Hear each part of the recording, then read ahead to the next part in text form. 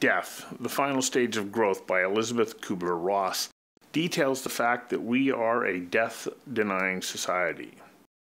And that may be the case, but as Stephen Garrett points out, there are more than 900,000 people in British Columbia over the age of 65 who are going to die, and pretty soon. Garrett says we're woefully underprepared. We're underprepared emotionally, psychologically, and sociologically for the inevitable. He says that means people are going to be angry, scared, alone, and frequently unattended to by healthcare services that will be overwhelmed. He has a clear idea about what you can do to come to grips with passing on, and doing so in a responsible manner. Coming to grips with death, he says, is one thing.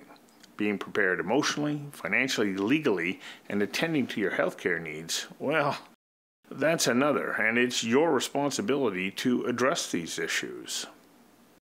We invited Stephen Garrett of the Memorial Society to join us for a conversation that matters about heading over the horizon without regrets and having your affairs in order. Conversations That Matter is a partner program for the Centre for Dialogue at Simon Fraser University. The production of this program is made possible thanks to the support of the following and viewers like you. Welcome. Thank you, Stu. Thanks for joining me, and on a topic that some people will go, what? You're going to talk about death? Why are you going to talk about death? Why is it so important? And I know that, you know, in the course of my lifetime, which is pretty similar to yours, there was this tendency of like, no, we want to shove it to the side, pretend it's not going to happen. Yeah. Where are we at with that right now? Are we still shoving it to the side? You bet we are. There's 83% of us are shoving it to the side. We just don't want to look at it. Why? What are we afraid of? I don't know, Stu. It's kind of like this table that we're sitting around. There's an end to it. Yeah. And what's beyond it, we don't know. And I think that's part of the problem is we don't know what's beyond our human life, so we get afraid of it. What, as in... you know, is there kind of an ego component? I'm not here. Sure. I'm not making a difference any longer. It doesn't matter that I lived. Because I think that is the fear. When I die, all of a sudden, it didn't matter that I lived. Yeah. But I don't think that that's true. I think it's a bit the other way around. The ego wants to live. Yes. It doesn't want to die. It's got this energy and it wants to carry on. Right. It knows it's not going to. And so our ego helps push away the certainty of death. Well, and that's tied in with the autonomic responses that are built in biologically so that we breathe and our heart beats and so on. And we stay alive and survive. You know, a couple of weeks ago I had a futurist in and I'm going, so how close are we to the singularity? And he goes, it's not going to happen. And I said, come on, you got to be an optimist. I want to be able to take whatever I've learned in this life and download it into some other existence and live for a few hundred more years. But I also recognize that this vehicle ain't going to make it there. That's right. You may, the one you are, your essence or your spirit or your divine self, whatever you want to call it, that may, but this won't for sure. Mm-hmm. I think that's what frightens people is this goes, what's left?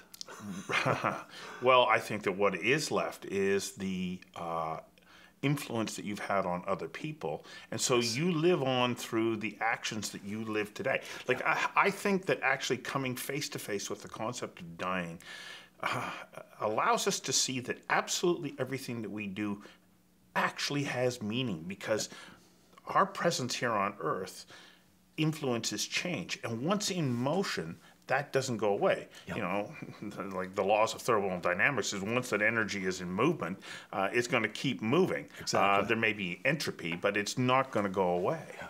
Yeah. And I think you're right, but we don't know that for sure. I mean, the questions people ask me on their deathbed is, you remember me next year on my birthday?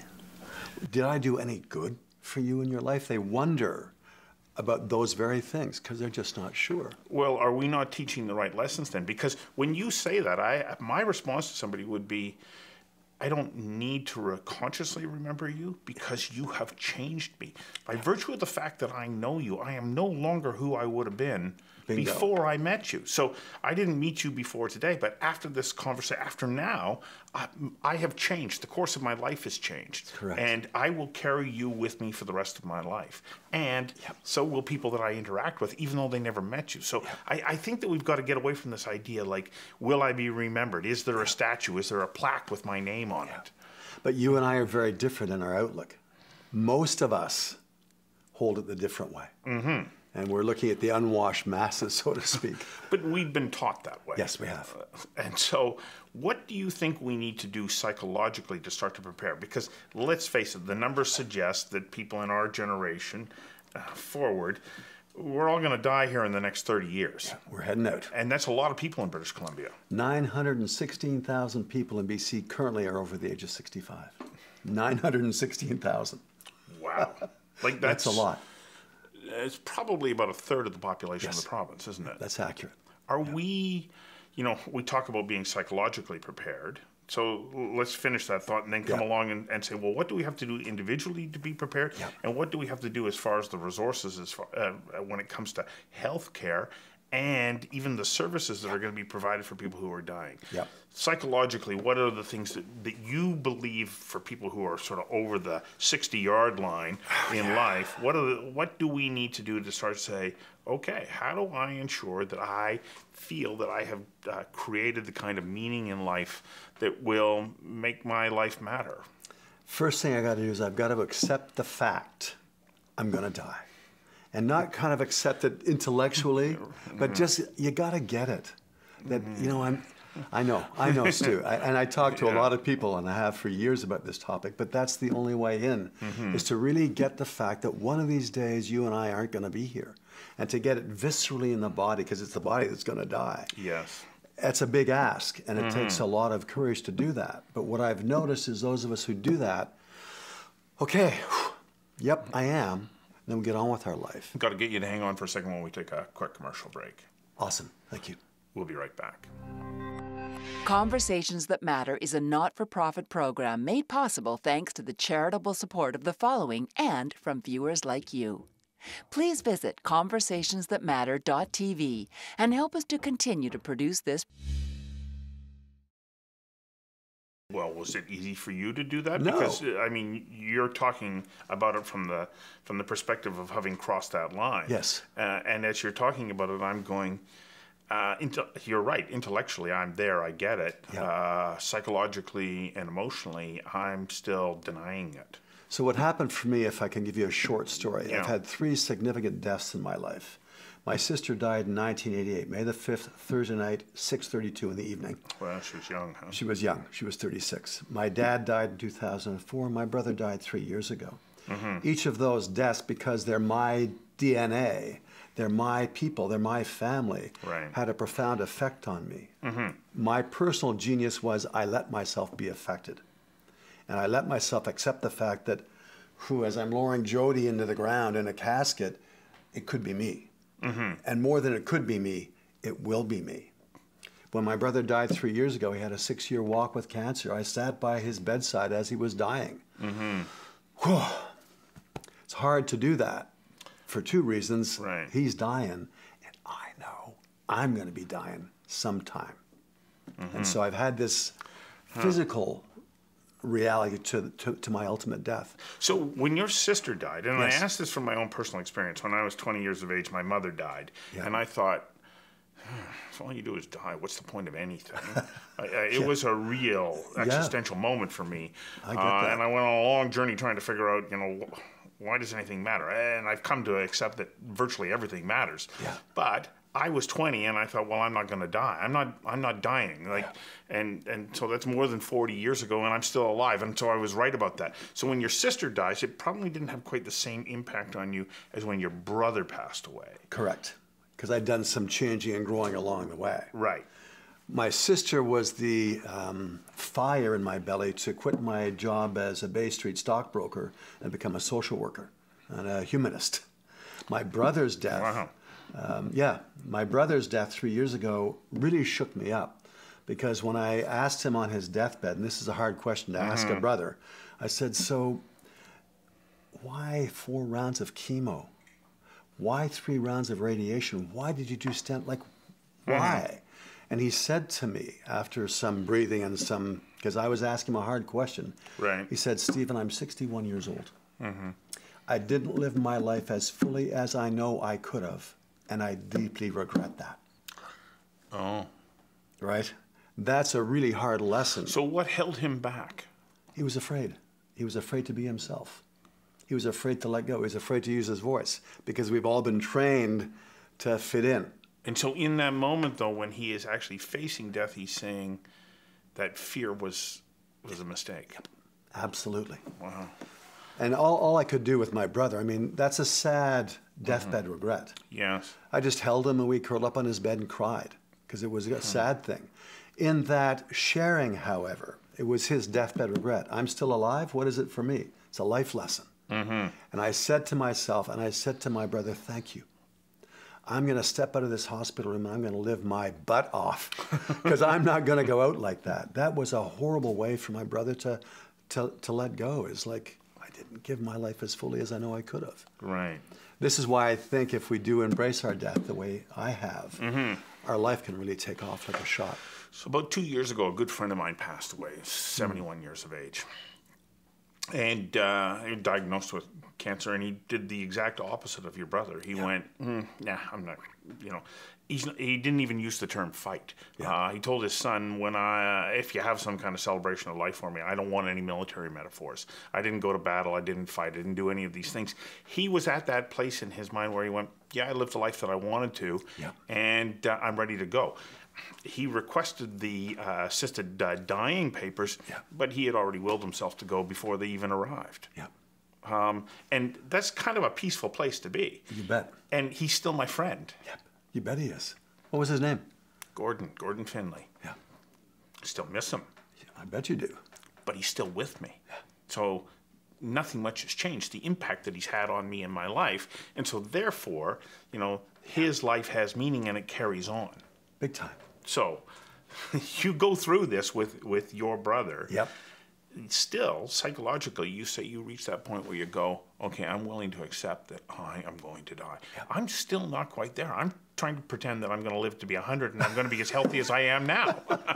Good luck, and you may. Well, probably not the lifestyle I'm living, but... It's a process, though. We need to be a bit gentler with ourselves that, okay, I'm walking along this line. I'm not quite there yet, but I'm walking towards it. And give yourself some credit for walking towards it, because most people just turn and look away because it's so daunting.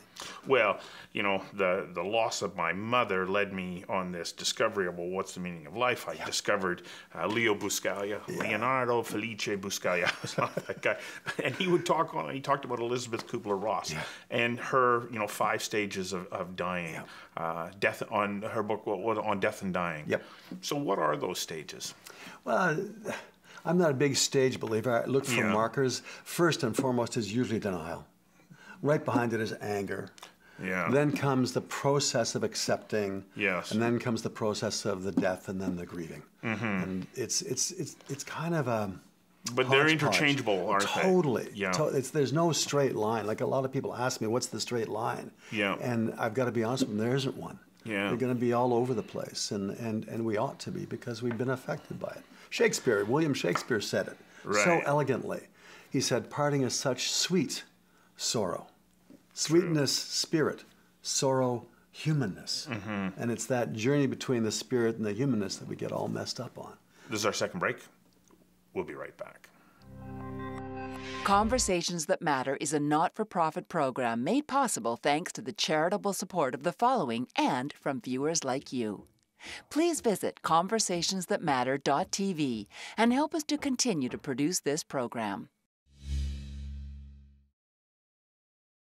So there's some practical sides to dying, too. We still have a responsibility to the fact that, we have to have our affairs in order. We have to, because to just leave somebody, there's a fellow that I know who, through complications associated with an operation, wound up being a paraplegic. And he went, I went to sleep and woke up in my worst nightmare.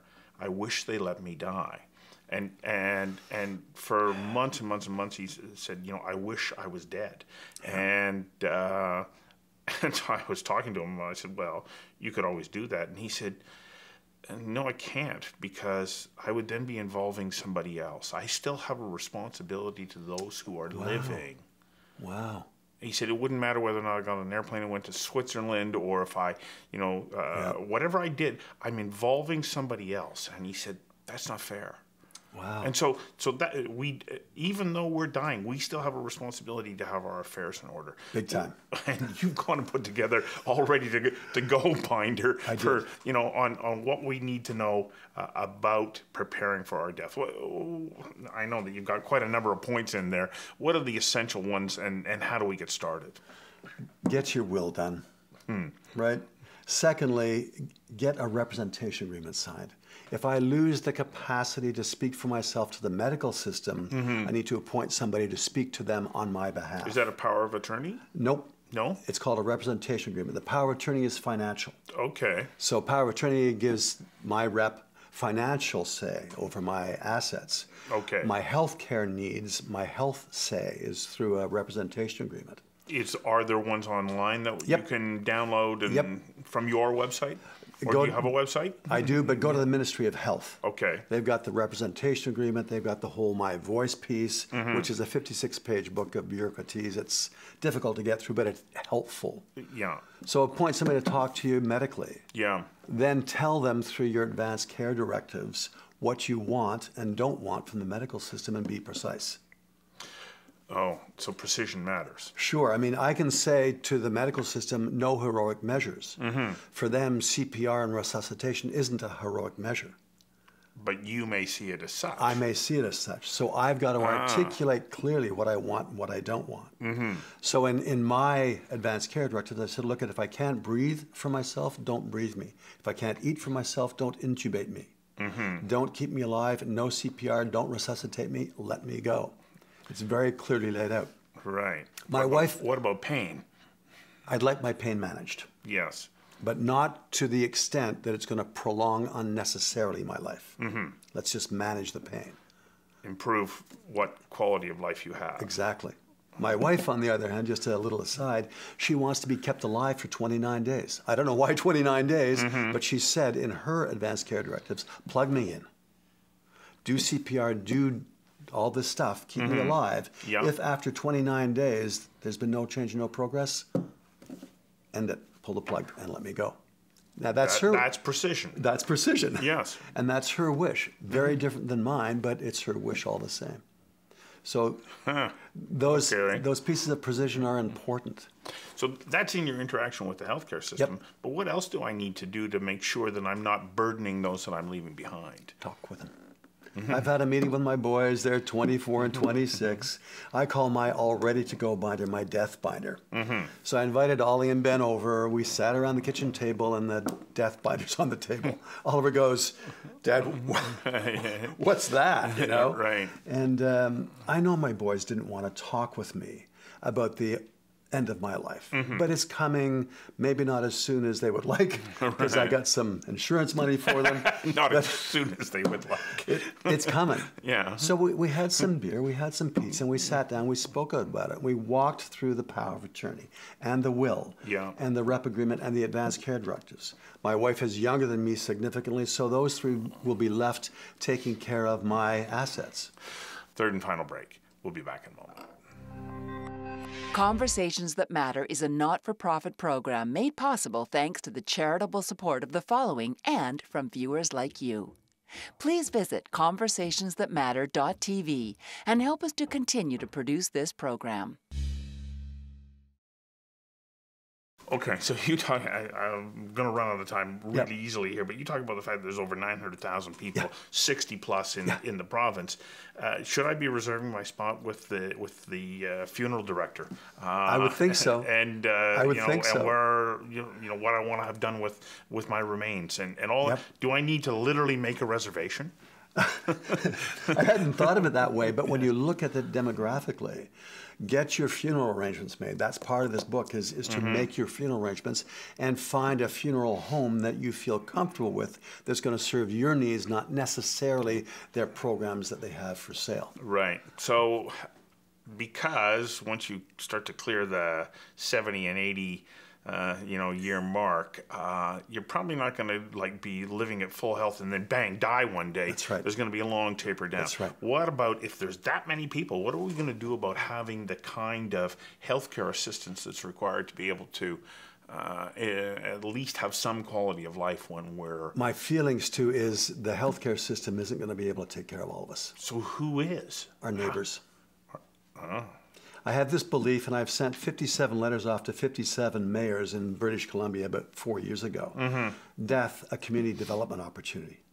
I think we could use the end of life as an opportunity to grow deeper and more meaningful relationships with our neighbors. My wife's going to need some help when her mom and her dad who live with us die and when I die. She's going to need somebody to come and take care of the cats. She's going to need somebody to take care of her. That might be our neighborhood. What a radical idea that we help one another. Is that not, though, is that not the antithesis of the way that we're going from a societal point of view? And, you know, we've done a fair bit of work over the years in our company around the idea of frailty. And one of the components of frailty is isolation. And as we age, people tend to become more isolated. So how do we overcome the inertia of that isolation? I walk up to my neighbor's house. I knock on the door often. I so you insist. I insist. You impose yourself upon them. Yeah. And I've got neighbors down the street. There's the mom and dad, right? Okay, but look at you. I mean, you got a big, bright smile and eyes that are alive, and your skin looks great and all that. What happens when you've got somebody who is unhappy? And how do we get to them? How do we help those people? Just like this. Yeah. I walk down to the end of my street. I'm on a cul-de-sac. There's an old family in the corner. Grandma, grandpa on the main floor, mom and dad on the top floor, and they got 2 kids. Yeah. I know them well because I see the old guy walking every day. And he's getting more and more frail. So I get to know the boys, and we wrestle and play.